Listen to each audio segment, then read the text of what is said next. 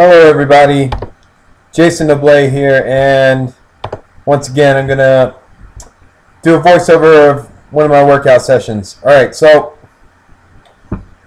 here about to do some squats. Oh, wait a second. I have to wait because this guy had to come talk to me even though I was setting up. Sometimes gym etiquette seems unknown. When you're about to set up for an exercise, don't go up and talk to the person setting up on the exercise. Let them do their set, then ask them. Alright, so this is 300. I'm doing this for 2 sets of 8, high bar.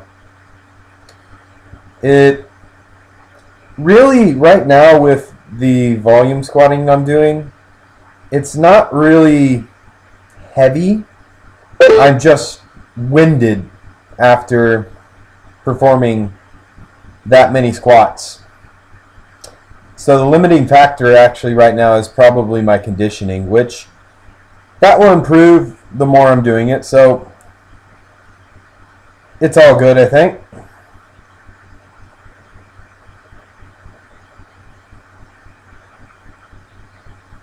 And after squats, I did deadlifts.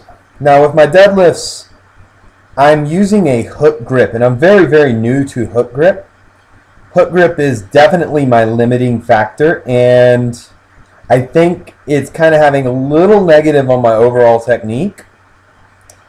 You can see my foot come up, my right foot come up for some reason, and I think I'm just thinking about my thumbs hurting, which I guess I just have to get used to.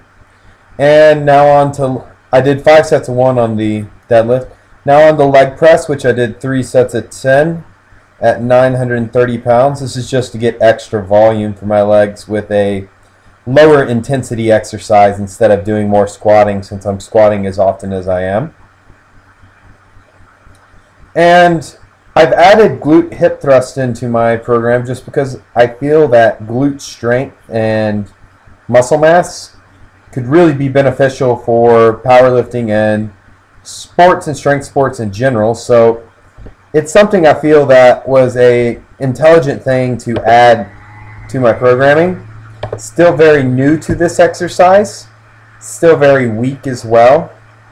My form is probably shit, and the base was not very sturdy, but that's all I really have at my gym, and that was 175 pounds, by the way. Now on to my last exercise for my lower body today, which is just hamstring curls. This is something I'm doing 3 times a week at the moment, just because I feel I can't have enough hamstring strength, and seated hamstring curls are a very good exercise for hamstring strength. So I'm doing this 3 times a week, normally for 3 sets of 10 to 15. And after lower body, I typically do a few more accessories of something that I just feel I need. So they're typically low intensity isolations. So the first one was cable flies, which I'm starting to like. It's interesting, I haven't been doing many isolation movements. Now that I'm adding isolation movements, I'm starting to enjoy some of them, and I'm hoping that they'll have genuine benefit to my powerlifting as well. They should benefit my hypertrophy in some way. And here is an overhead tricep extension with the cable. I decided just to use cables today. With my accessories isolations, I don't really strictly have a set program of exercises to do. I normally, for triceps, I have 1 overhead type extension and 1 push down. So the push down is normally the same every time, but sometimes I'll do dumbbell skull crushers. And I just, for this exercise, I think it's just fine as long as I'm pushing myself hard enough to where it's at least difficult in 10 to 15 reps. Nothing under that, just because I don't feel it's necessary to go any heavier than that for a tricep extension. And that's basically just my reasoning for doing it. I figure just added tricep strength should be beneficial for my bench press, which is my worst lift by miles. My bench press is really poverty at the moment. So adding as much muscle to my triceps and my chest as possible is probably going to be beneficial in the long run. And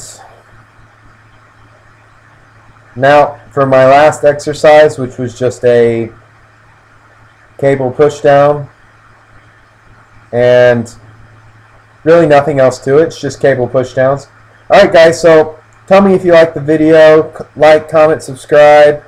And if you're enjoying these voiceovers, I will be open to doing more of them in the future. Alright guys, thanks. Talk to you next time. Peace.